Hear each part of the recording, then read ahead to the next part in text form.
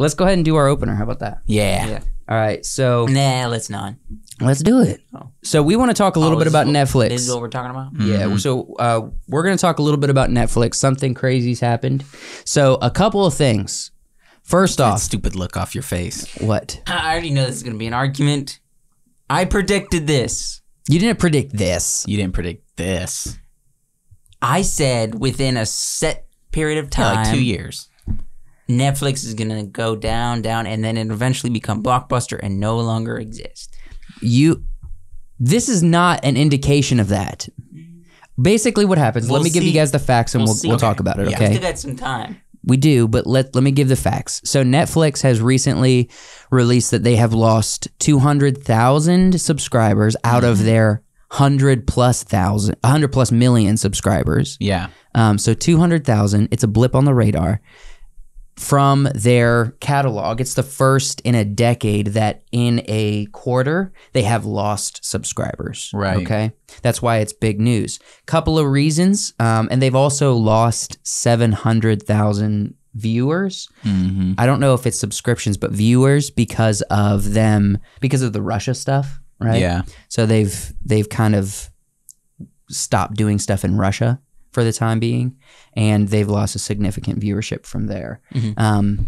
And so the big thing that they believe is the cause for this is because they're cracking down on account sharing, Yeah. which I don't want to dox us, but we participate in this activity. Everybody shares accounts. Yeah. They literally incentivize it. Everything. Yeah, so they're saying like if we notice like a shared account between multiple households, they're going to crack down on it. They haven't done that to us, but apparently they're going to crack down. And it's caused some uproar. I think that's caused people to cancel subscriptions.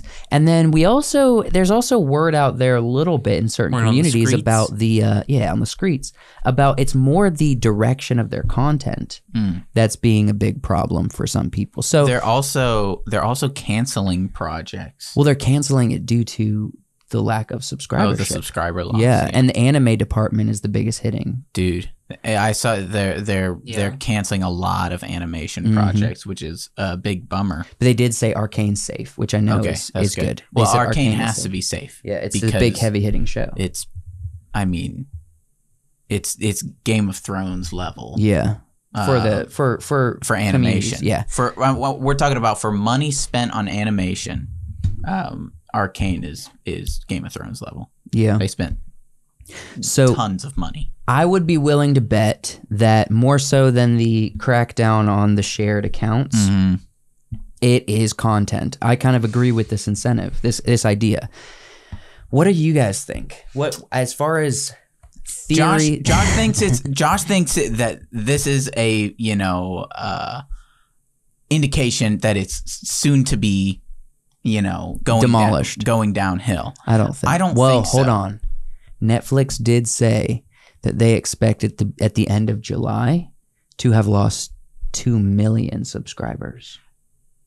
With a big company like Netflix, we've seen with other big companies, there's always something like this that happens. It's all about how they approach this issue. If they approach it in a bad way, they're going to go bankrupt and they're going to fail.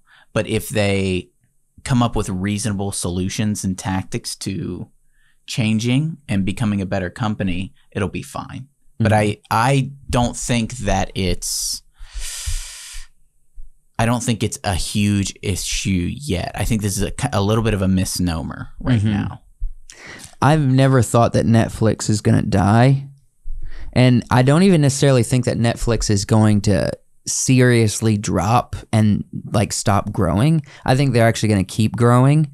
This is just a little dip on their stock, their stock trajectory. However, I have said for years, ever since there was whispers of Disney Plus doing their thing, that it is going to affect streaming services in a major way. And I do have a feeling that all of the streaming services, now we have HBO Max as a major contender with all of their films and shows, and obviously Disney, which has basically the Disney catalog. Well, with those two things, it is a competitive market at this point. If you think about it, so these companies that have been around for years upon years before Netflix are starting their own streaming services like Paramount, like Disney Plus, like HBO Max, HBO, where they've had streaming for a while, but yeah. And so this kind of standalone streaming service, there's a lot out there that are their standalone company, but most of them are free with ads and then a little bit like upgraded Peacock prescription service. Yes. subscription. Netflix is not like that. Maybe if they add ads and make a free option, maybe. Well, Disney Plus doesn't have a free option, and they in fact actually have. If you want to watch like a new movie on Disney Plus, you have to still pay like $30 inside the app. Yeah, that Disney you pay Plus for. is doing different stuff. I do than remember. Netflix. I They're do not doing the remember same. predicting that years ago, saying that eventually the streaming services will start releasing new movies directly to the streaming service that you'll have to pay Extra $30 for. Yeah. But no, you're right. With the other companies, they have pre-established work as well. Like Disney has how many hundreds of thousands of movies that they've made over the years that they can just put on to the Disney Plus catalog. It was instantly a mic drop. Netflix is, you know, they've been big in the game for years, but they're the first ones doing it. They've been slowly trying to create a catalog of their own of Netflix shows and movies, and they have some good stuff, but I think they also have a lot of trash stuff. In a rush that Netflix has been, they have a lot of trash. They have a lot of trash. A lot of trash. And I mean, like, nothing in the Netflix film world is a serious contender with anything that's great. You know what I mean? I don't know. That I feel like I could point one out if I looked. Maybe they considered like Uncut Gems with Adam Sandler. Maybe that was a heavy hitting one. Was you got that The an original? Irishman. The Irishman, yeah. The Irishman was big, but like it wasn't across the board loved. Yeah. It was just a film that like a cult classic community liked, you know? Right. But I wouldn't say the majority of Netflix films are anything that's heavy hitting.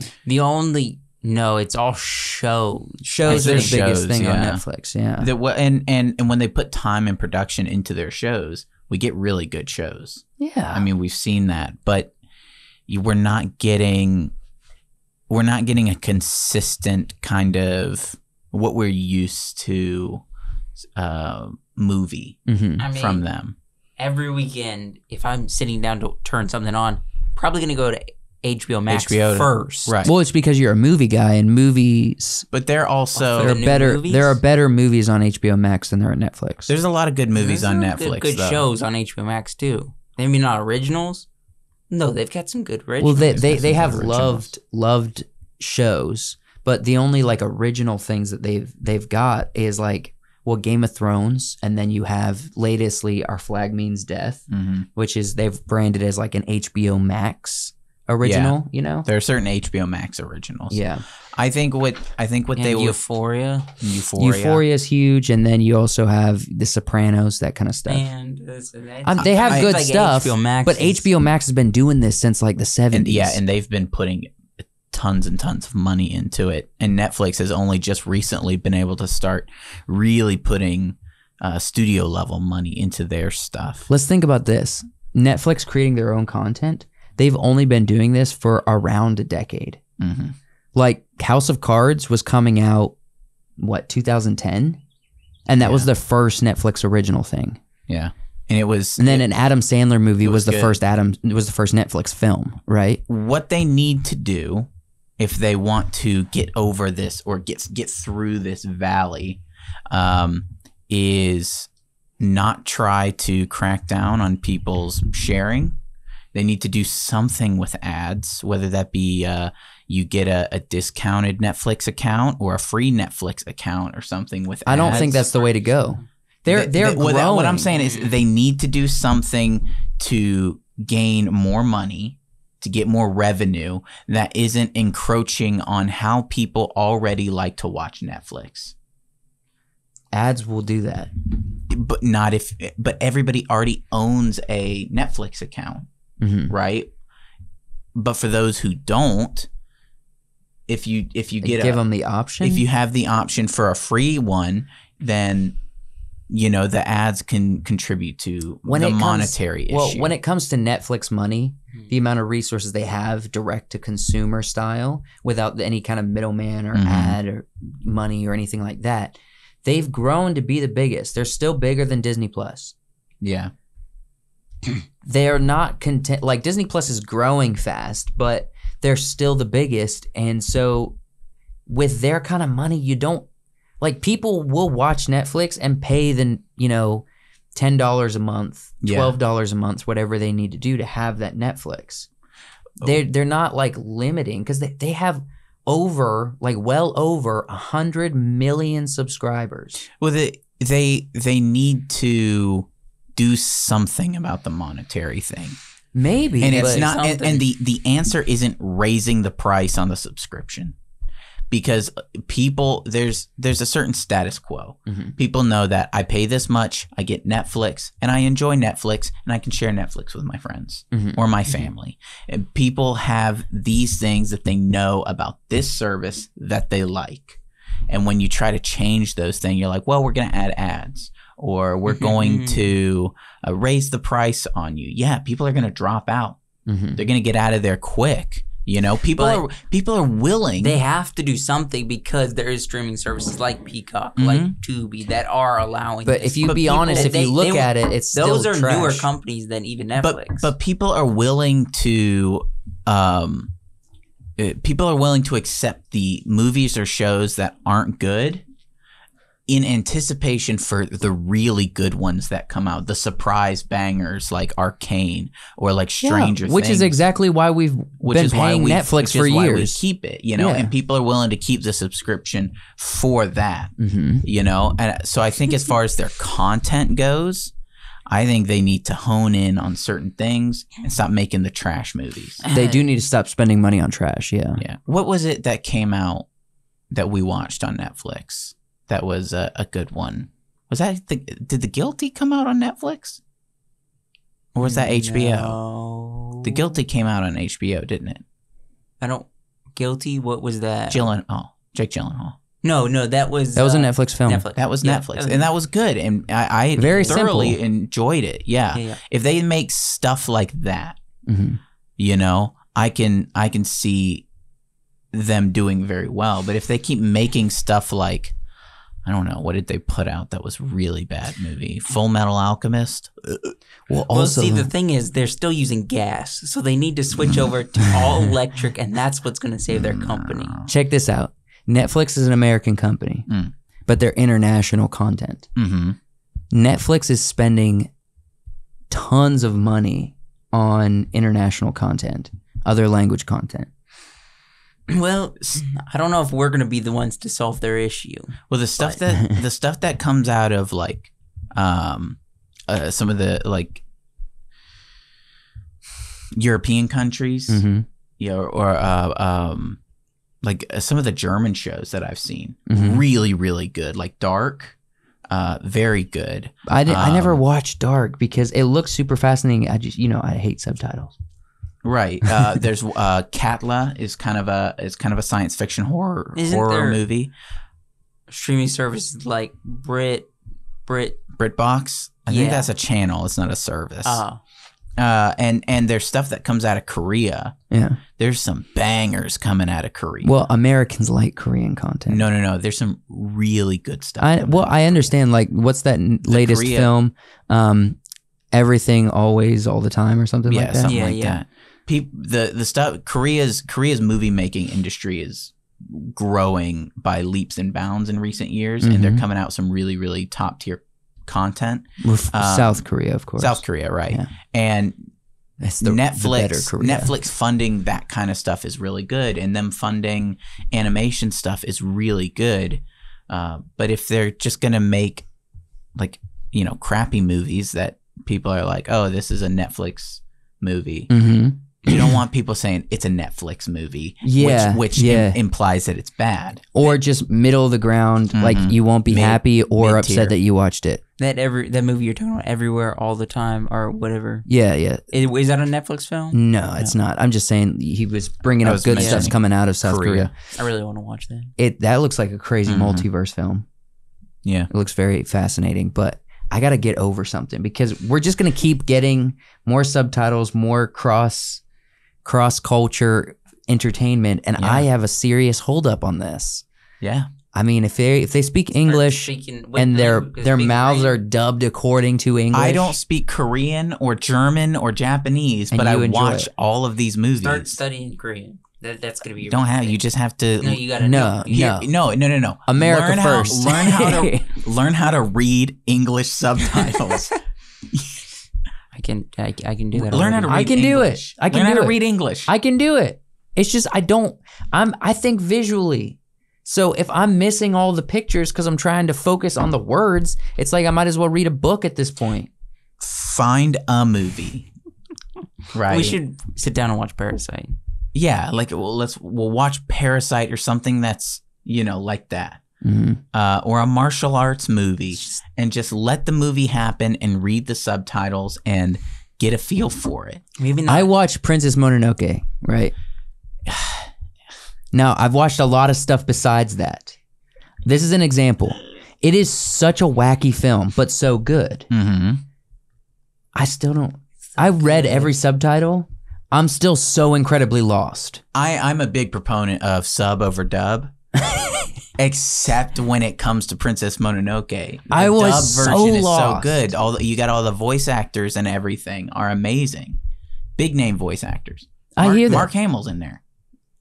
Speaking Yeah. Japanese? Yeah. No. Speaking Oh, English. the dub. Oh, gotcha. The dub. Yeah. Yeah.